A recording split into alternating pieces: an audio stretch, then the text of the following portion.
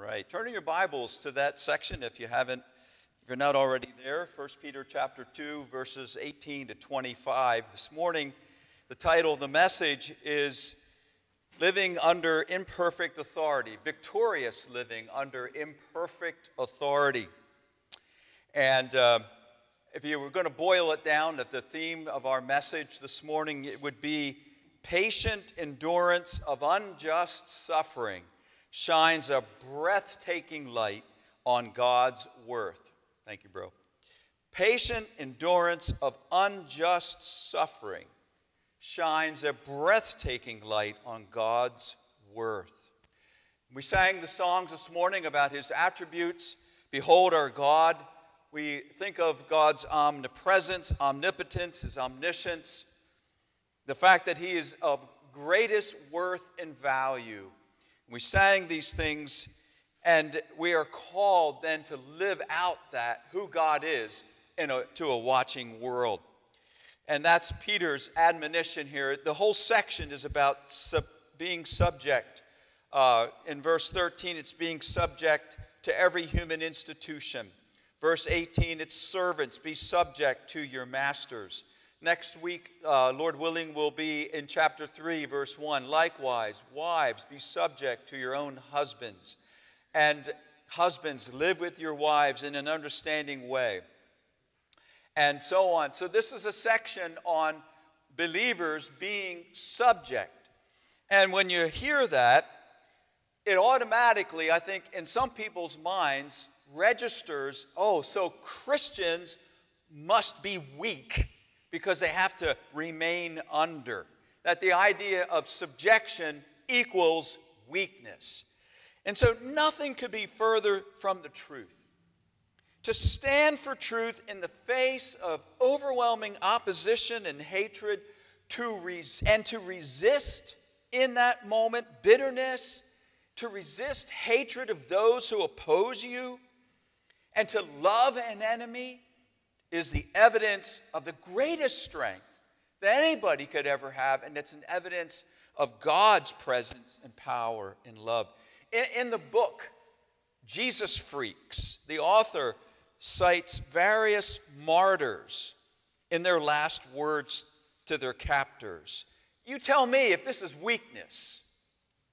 Maurice Blanc, martyred in France in 1547, he prayed, Lord, these men take away my life full of misery, but you will give me life everlasting. Justin Martyr, beheaded A.D. 165 in Rome, said, you can kill us, but you cannot do us any real harm. I like that. You can kill us, but you really can't do us any real harm.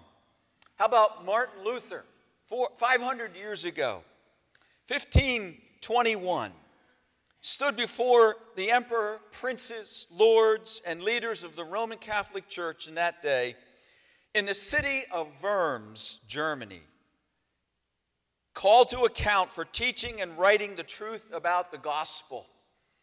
This great august body of leaders were telling him, your writings and your teachings have to go. Luther, we will declare you a heretic, which was essentially a death sentence. We will declare you a heretic unless you recant all your teachings and all your writings. And he said, his comment was, this is the weakness of Martin Luther. Unless I'm convicted by Scripture and plain reason, I do not accept the authority of popes and councils, for they have contradicted each other. My conscience is captive to the word of God. I cannot and will not recant anything. For to go against conscience is neither right nor safe. Here I stand. I cannot do otherwise. God help me. Amen. One man in the face of all these people. Brothers and sisters, that's not weakness. That's the power of God coursing through that man's life. The presence of God strengthening him. And these and untold thousands, even millions of other believers have lived victoriously under imperfect or unjust authority. And so we have our text. And I thought about this and I said, well, maybe we ought to think first of all what Peter is not saying. Peter's not saying, hey, if you're in an abusive relationship, just endure it. Just take it. That is not what he's teaching. So if that's the situation that you find yourself, you need to go to leadership. If you're in a church, you go to the leadership of the church and say, I need help. I'm in a situation that is just terrible. There are legal resources and recourses for this situation. And do not think that just because you're a Christian, you can't implement those legal things. Look at Acts 22, Acts 25. The Apostle Paul, he invoked his Roman citizenship. And as a result, he was not tortured when he would have been tortured.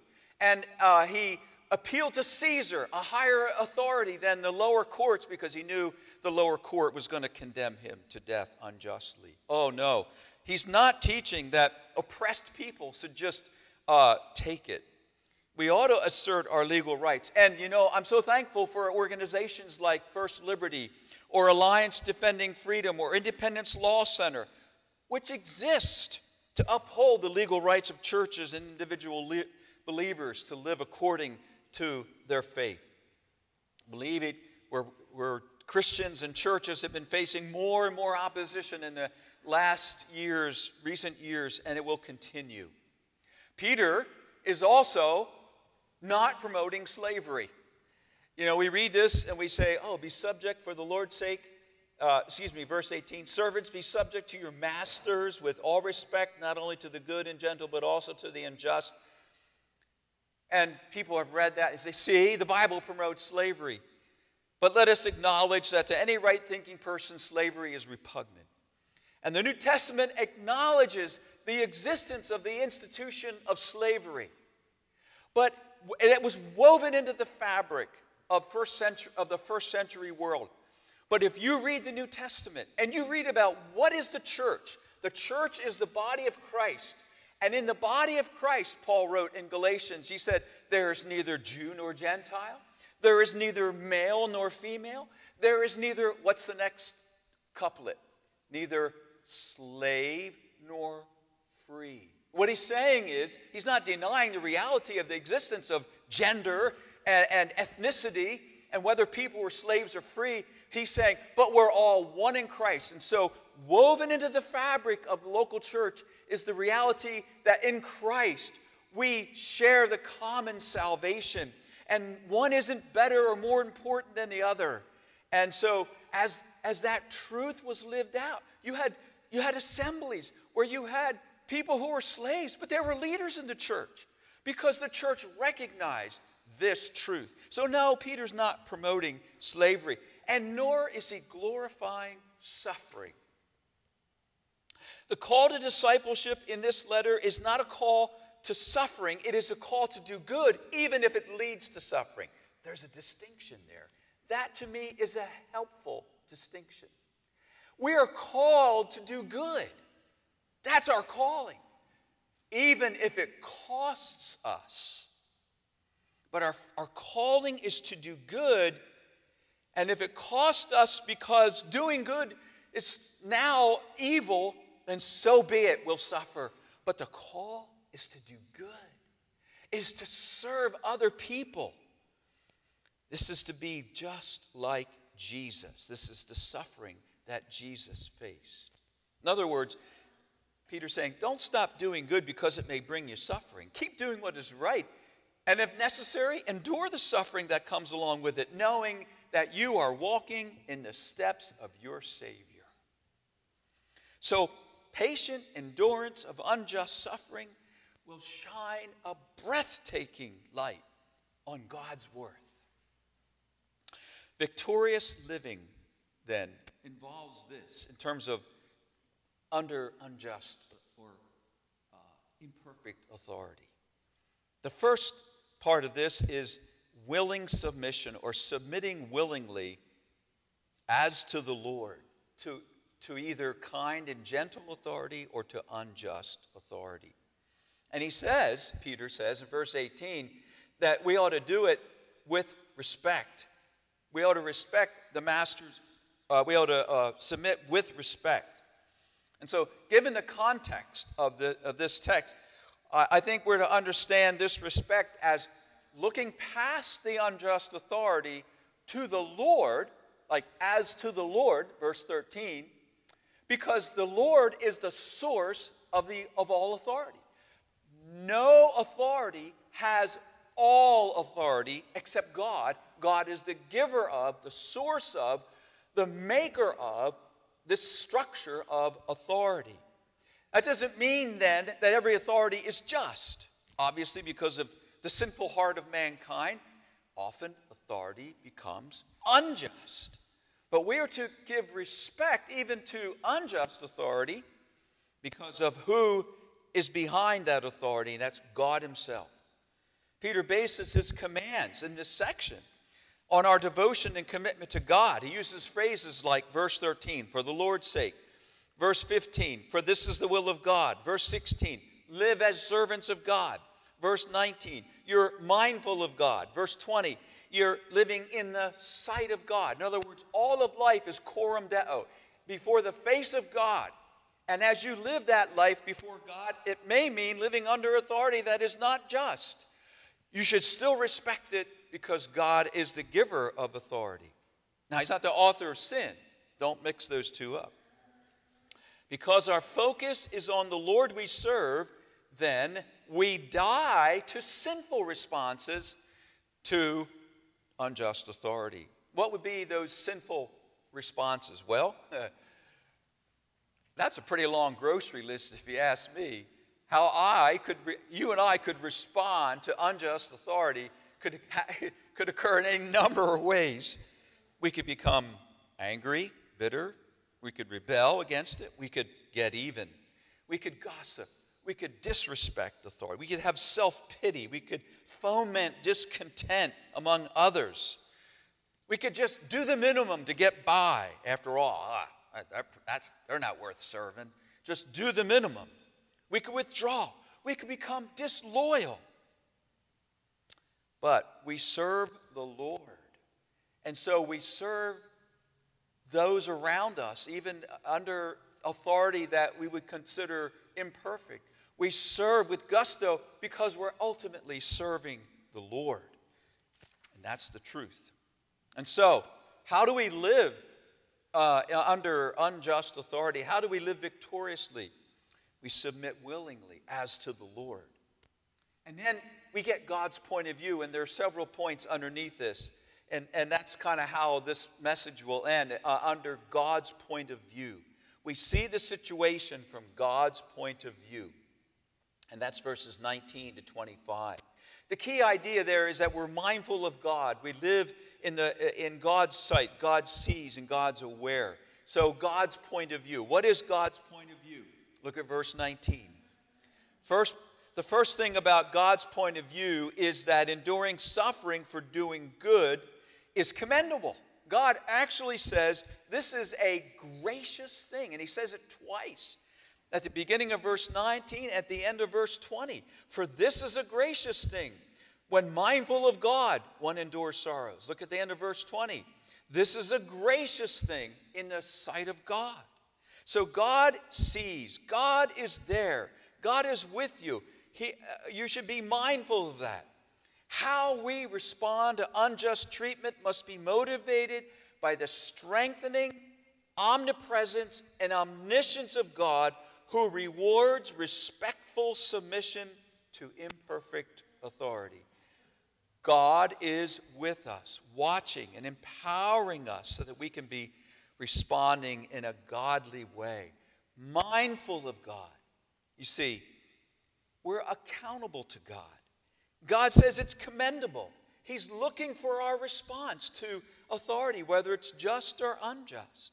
And so we desire to please God. Whether pleasing God brings good to us or brings suffering to us, we're accountable to him for our response to it. And so we should seek God's approval first and not compromise our beliefs or our faith in God or his word. And sometimes, therefore, we must choose suffering over acceptance of others. And when we do that, When we patiently endure injustice, for the name of God, for the word of God, it shines a bright and breathtaking light on God's worth, because people begin to ask, what is it about this God that you love that inspires such loyalty and humility that you continue to follow him even when it costs you so much? We want people to ask us that question. Why is God worth so much to you?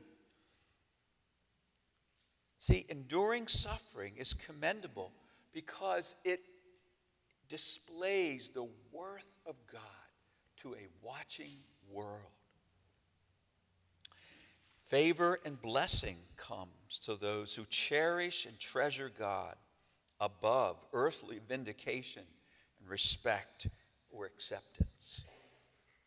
So God's point of view in this suffering is that it's commendable. If we do good and suffer for it, God says that is commendable to him. The second thing is that enduring suffering for doing wrong is not commendable. And that's a self-evident statement. So here's how I see that. Look, if I'm going to suffer, if I'm going to have to suffer, it's going to be because I don't deserve it. I'm certainly not going to do things to bring it on me. Because if somebody does something and they have to do their time, so to speak, even if they patiently endure it, we don't go around saying, isn't that something? They did that, they stole that car, and they're in jail, and they're just as patient as ever. I have never heard anybody commend someone for suffering for what they deserve. Hey, just do your time. You deserve it. It's not commendable. There's no reward. And so, victorious living under unjust authority certainly means that we don't do things that are wrong and then we suffer for it and deserve it. So it's not commendable. So that's the second part of God's point of view. Enduring suffering for doing wrong is not commendable, while enduring suffering for doing good is commendable. The third aspect of God's point of view is in verse 20. It says, "For what credit is it when you sin and are beaten for it, you endure? But if when you do good and suffer for it, you endure, this is a gracious thing in the sight of God." And then on to verse 21. "For to this you have been called, because Christ also suffered for you, leaving you an example so that you may follow in his steps." Verse 21, "For to this you have been called." God's point of view is that enduring suffering for doing good is our calling, because it imitates Jesus. Enduring suffering for doing good is our calling, because it imitates Jesus. I think Peter here is going right back to what he heard that we have recorded in Mark chapter 8, verses 34 to 38. I'm going to read it to you. This is about Jesus speaking to the disciples and the crowd. "And calling the crowd to him with his disciples, he said to them, 'If anyone would come after me, let him deny himself and take up his cross and follow me. For whoever would save his life will lose it. But whoever loses his life for my sake and the gospel's will save it. For what does it profit a man to gain the whole world and forfeit his soul? For what can a man give in return for his soul? For whoever is ashamed of me and my words in this adulterous and sinful generation, of him will the Son of Man also be ashamed when he comes in the glory of his Father with the holy angels.'" Here, Peter, in verse 21, is telling us this is the call to discipleship that Jesus gave.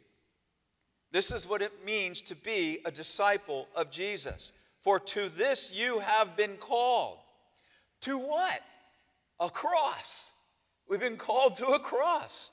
Jesus went to the cross, and he said, I'm going to take up my cross. And he's saying, if you want to follow me, you're going to have to take up your cross as well. A cross. There's 4 things about a cross that are relevant here to us in this text. A cross represented official opposition from the government. The Roman government had the right to crucify people. Be ready, beloved, to lose your rights. If you want to save your life, then you will seek acceptance rather than opposition. Rather than facing opposition. If you want to save your life from official opposition, then seek acceptance from other people. But a cross will mean official opposition from the government. A cross represented shame. The whole picture of crucifixion was one of shame. So if you want to save your life, then you'll be living for your own glory. You have to make a choice. Will I live for my own glory, or will I accept the shame of following Jesus? A cross represented unspeakable suffering. But if you want to save your life, then live for comfort. And a cross always led to death. But if you want to save your life, then you'll live for safety. You have to make a choice about your discipleship. What will it be? You know, I was reading a report from the Voice of the Martyrs, and it's a report about our brothers and sisters in Christ suffering in India. And this report is basically a reflection of what Jesus said that we have in Mark 8 and what we read here in Peter about following Jesus. The report about our brothers and sisters in India is this. One of the biggest threats to Hindu nationalist ideology in India is the gospel of Jesus Christ, which frees Hindus from the bondage of trying to appease or earn the favor of millions of false gods. In the gospel, if the gospel continues to spread, India cannot become the land of the Hindus. That's what Hindu nationalism is all about in India, where we want to become the land of the Hindus. So the Christian gospel wipes away all these false gods, all this demonic worship, and says, no, we worship one true and living God, Jesus Christ. The gospel is a threat to the government in India that wants to become Hindu. India has pushed for a purely Hindu nation. And as a result, last year, between May, June, and July, 5 believers were murdered because of it. Either pulled from their home, just unthinkable horror perpetrated just for the sake of the gospel. And many other believers are suffering there.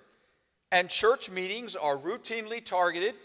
Imagine, having a church service and all of a sudden the doors burst open or rocks through the windows and people come in and they disrupt the service and they chase everybody out. Imagine living like that. But that's what's happening in the country of India, and it's sanctioned by the government because India's leaders want India to be a Hindu nation, and the gospel says, no, Christ is Lord. It's a page right out of our text today. This isn't like a first century book that we're studying, and isn't it great to kind of read this? Boy, I wish I could, attain to that kind of commitment. I'm telling you, believers around the world, not just India, Afghanistan, Malaysia, North Korea, Pakistan, and country after country, China, our brothers and sisters are living this out. They are suffering for what is right and good, and it's government sanctioned, and it has a complete spectrum or levels of suffering, anywhere from shaming people all the way to taking their life. But this is our calling, beloved. This is our calling.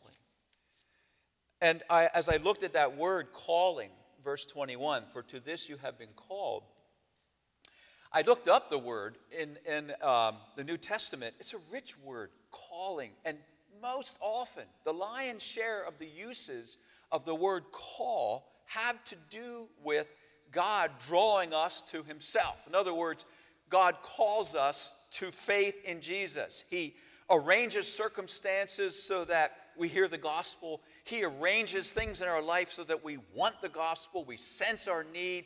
We are realizing our sin and our need of forgiveness.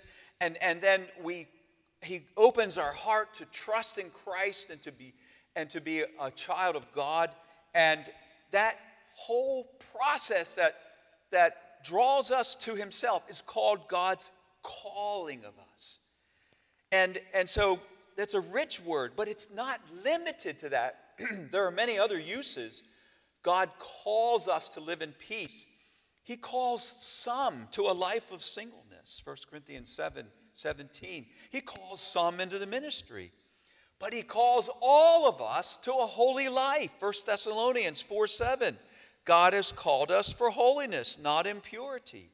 And here in our text, Peter is talking about another aspect of our calling.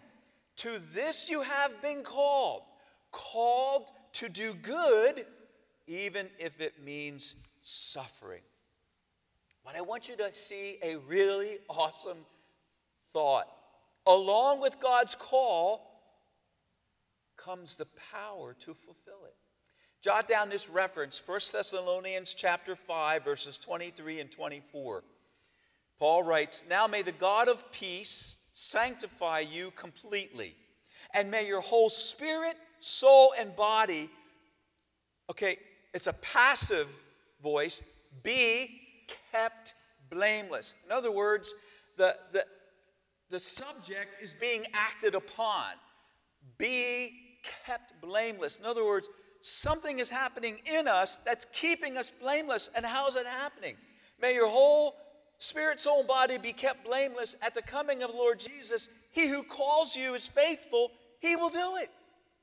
In other words, not only is he who calls you holy, therefore be holy, but he who calls you is faithful. So he will enable you to fulfill the calling that he has put on your life, which is to walk in the steps of Jesus.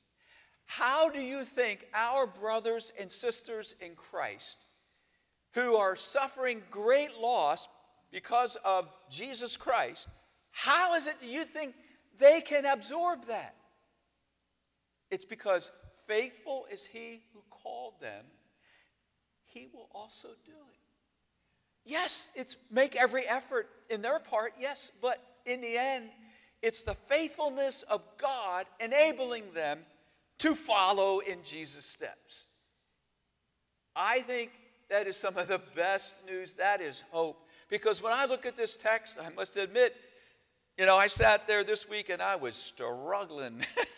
I look at this and I read this and I say, whoa! It's not the first time I've read it, but we have to take it seriously. God calls us to obedience and to do good, to serve, and even if that leads us into suffering, let us follow Jesus.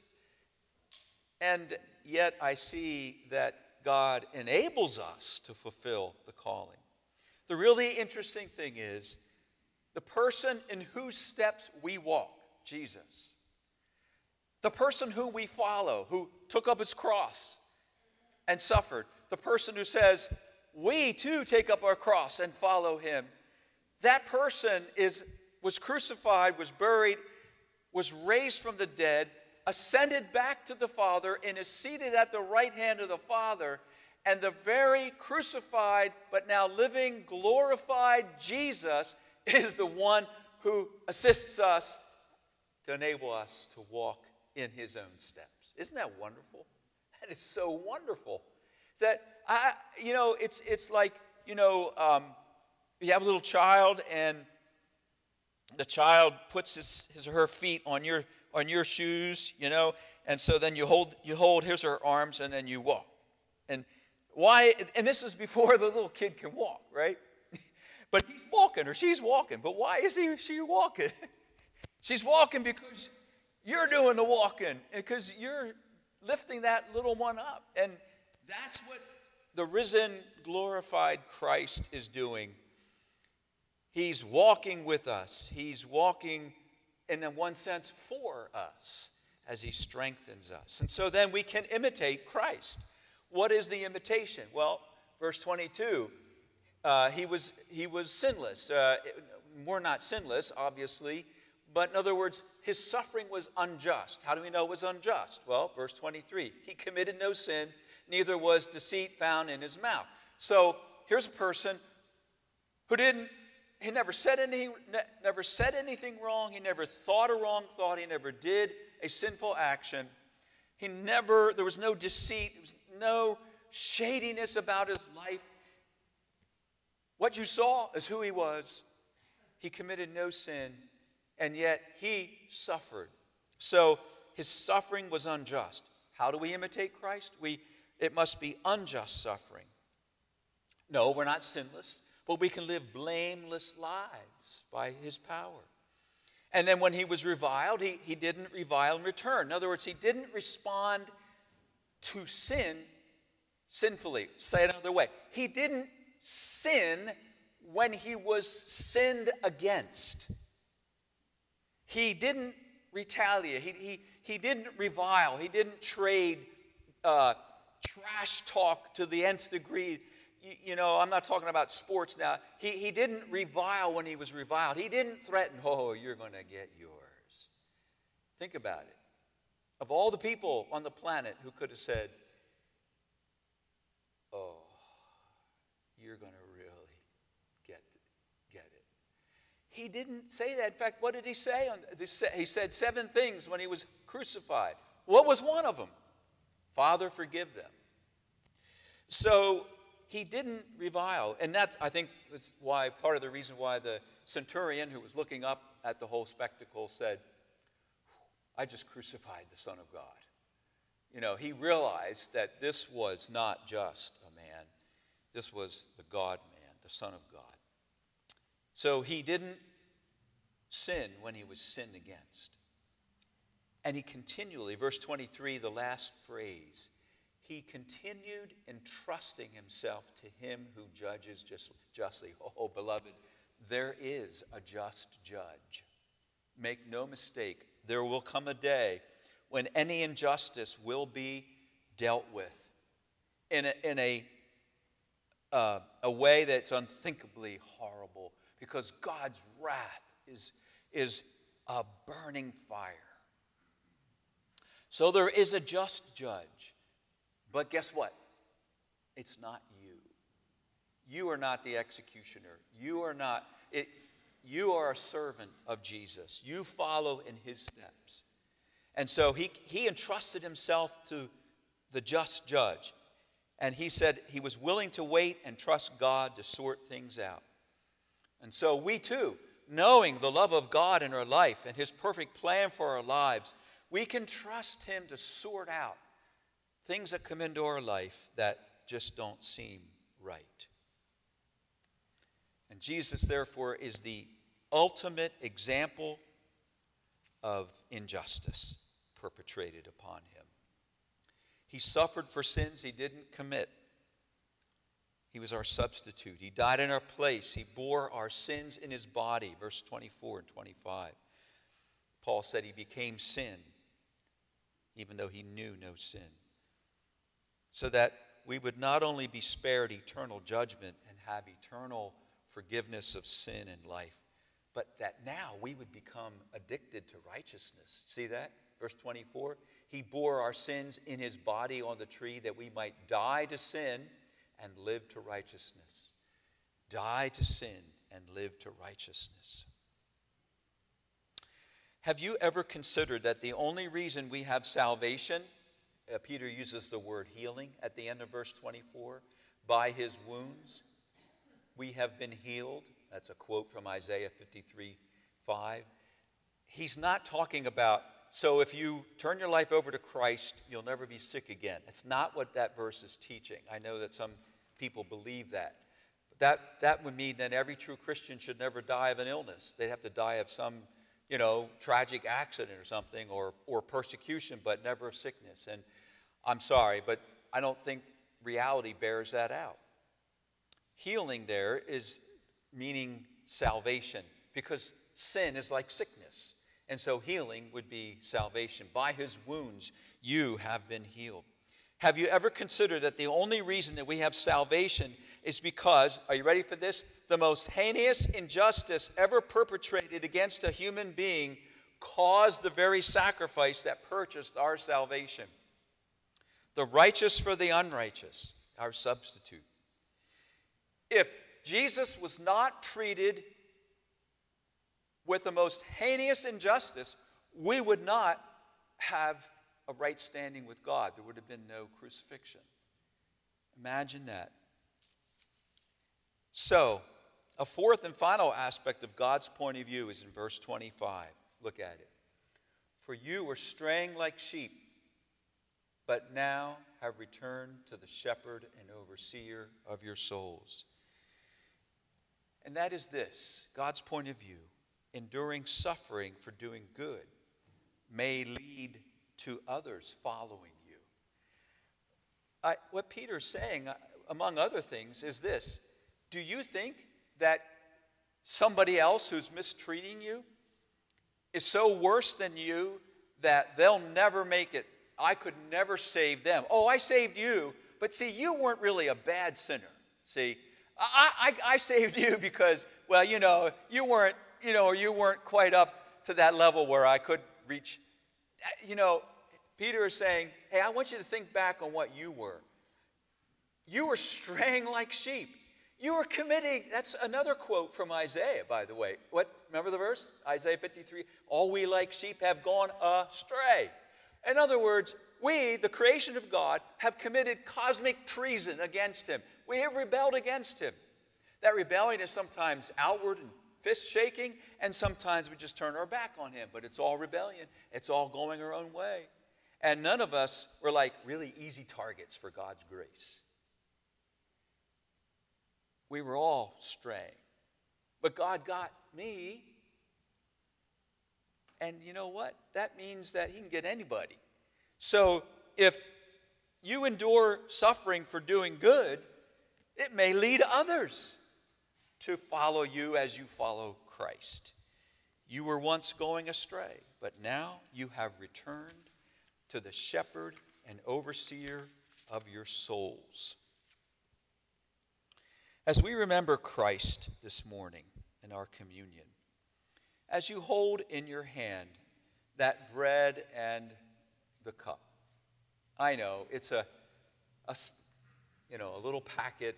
You peel open the top part, and out comes the bread, and then another lid comes off.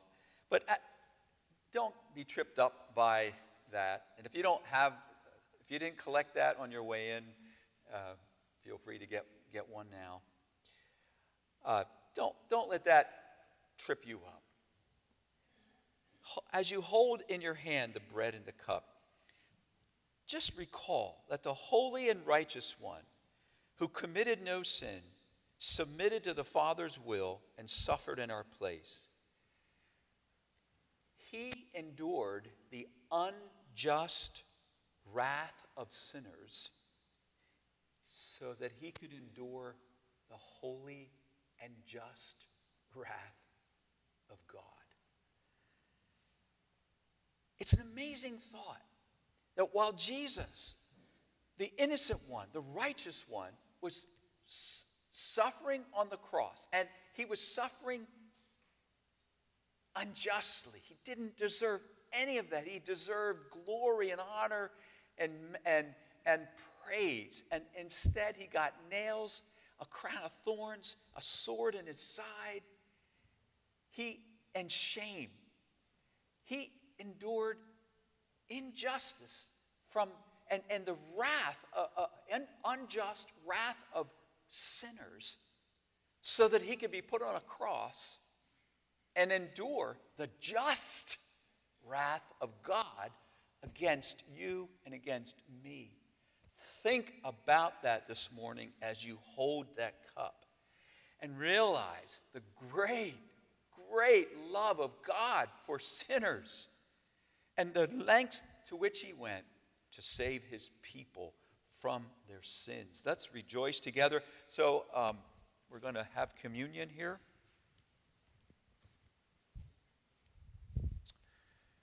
And the Bible says, Paul wrote in 1 Corinthians 11, that on the night that Jesus was betrayed, he took bread, and when he had given thanks, he broke it, and he said, "This bread is my body." It didn't change substance or anything like that. He meant, this is a symbol. This is a symbol of my body.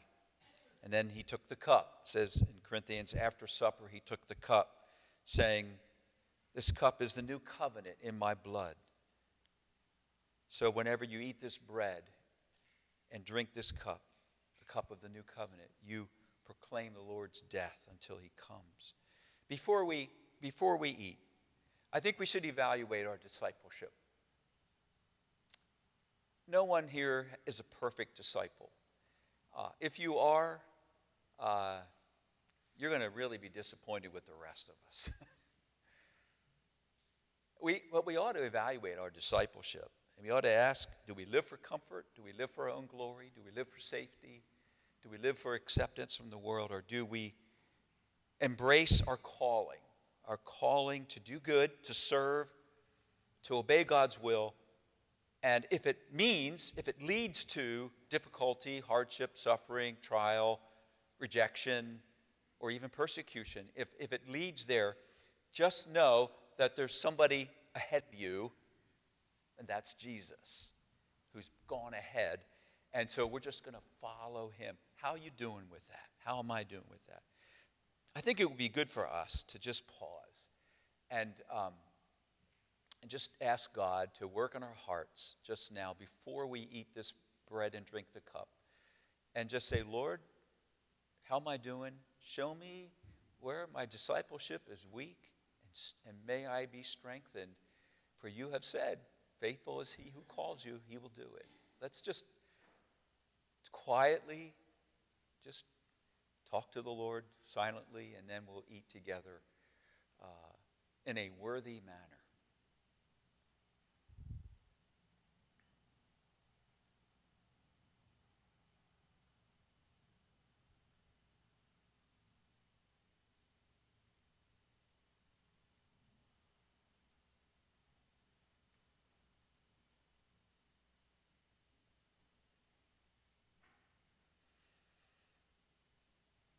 Heavenly Father, as we think about the words of Jesus, about saving our life by living for acceptance, for glory, for ourselves, or living for you, forgive us where we have crossed over one place to the other, and we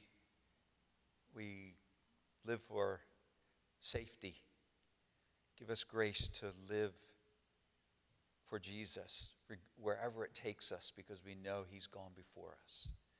Give us grace to serve, to do good. And if it brings difficulty into our life, Lord, we have confidence that you will be faithful to us, just like you are faithful to our brothers and sisters who are persecuted around the world. You're faithful to them. You give them grace. And when they report back, all they say is, I can't believe I was given the opportunity to show the breathtaking beauty and value and worth of Jesus Christ. And so, Lord, give us grace. And as we remember Jesus now in his death, help us to renew our discipleship and our commitment to him. In his name we pray. Amen. Let's first of all eat the bread in remembrance of Jesus and the body that bore our sins.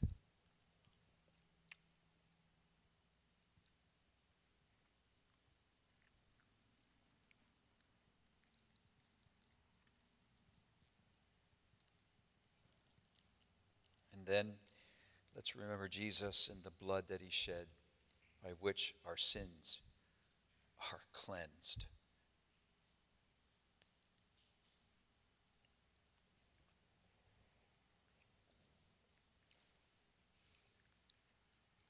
Amen. Thank you, Lord Jesus.